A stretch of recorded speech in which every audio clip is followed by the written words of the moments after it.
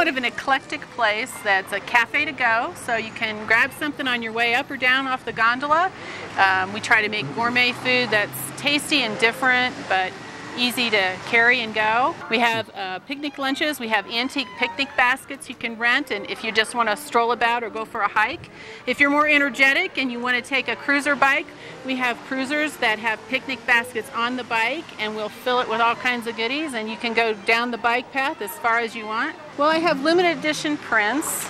I also do photography, and I make jewelry, and one of the things I'm really excited about for Breckenridge is I've created these paper pony sculptures and paper moose sculptures. They're made from the Summit Daily News recycled. Yeah, she's all the time creating new things and new inventions, new ideas, and she's all the time baking, aren't you? We started with farmers markets in Ohio, and that's where a lot of our creations came. We try to use really fresh ingredients and tweak them in a different fashion. And so it's portion control, it's something tasty, but you can still have a really nice treat. We can do catering for small dinner parties.